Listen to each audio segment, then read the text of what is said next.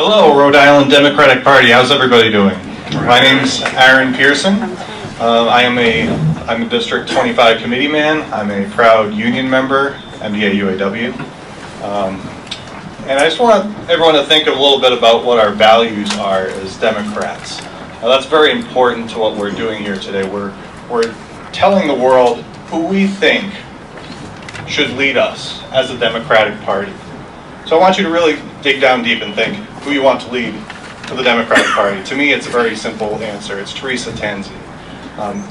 Whether it be rules reforms, whether it's gun violence protection, her work against the tobacco companies, and a very important one, reproductive health. Can't hear you. Economic justice is another issue that's very important to me. We need to do things like raise the minimum wage. We need to do things like give protections for people when they need days off, when they're sick. These are things that Teresa will champion. And I ask you to question yourself, are these things that we need to champion with our leadership? Will her challenger champion those things? I question that. So, thank you very much. Please vote for Teresa Tanzi.